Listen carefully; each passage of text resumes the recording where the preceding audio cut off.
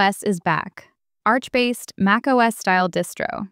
NiceC0re 2512.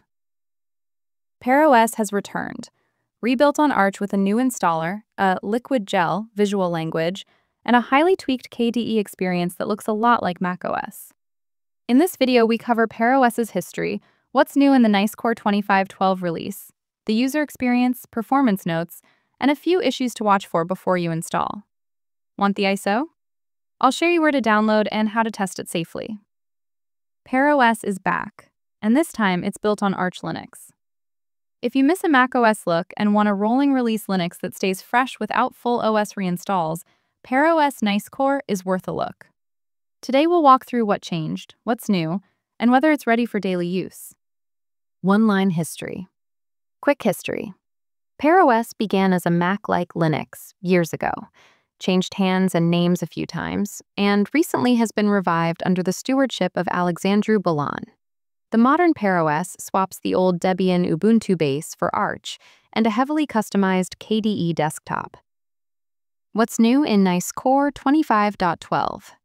The latest snapshot, branded NiceC0re 2512, ships with the Linux 6.17 kernel and KDE Plasma 6.5.3, and includes a new modern installer built with Electron/Node.js. The project is published as a rolling release, so once you install, you receive continuous updates rather than waiting for big point releases. Visual design and UX highlights. pearOS leans hard into a macOS-inspired aesthetic.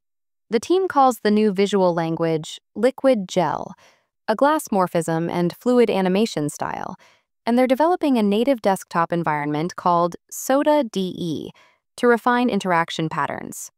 If you care about polish and visual continuity, that's the main selling point. First impressions. Look and feel. The desktop greets you with a tidy dock, an app grid/launchpad, and familiar Spotlight-style search, KRunner integration.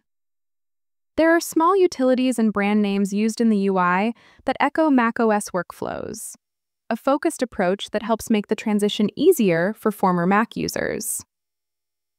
Apps, package management, and hardware support. Under the hood, it's Arch, so you get access to up-to-date packages.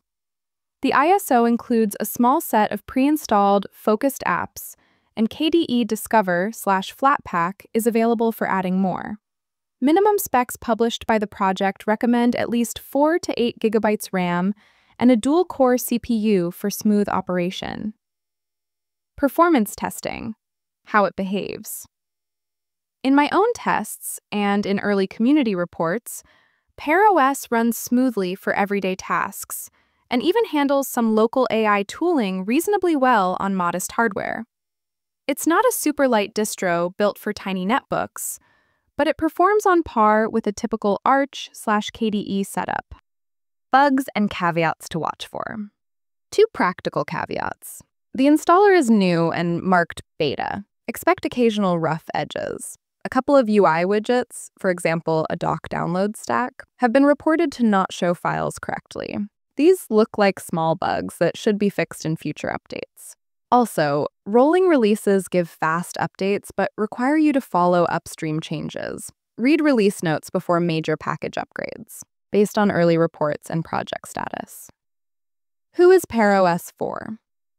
pearOS is a great choice for users who want a macOS-like desktop on Linux, prefer a rolling release so they don't reinstall every year, and like KDE's flexibility.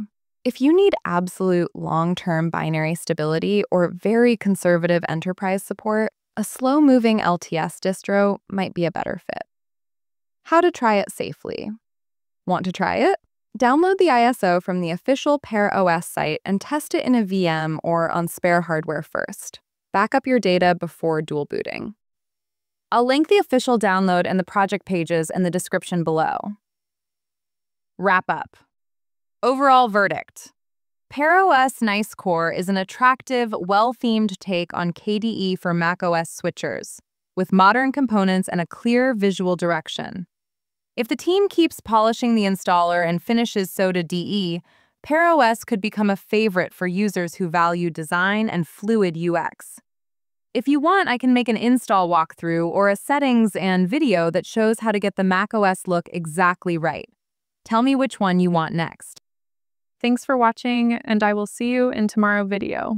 Don't forget to like, share, comment, and subscribe for daily videos. Bye.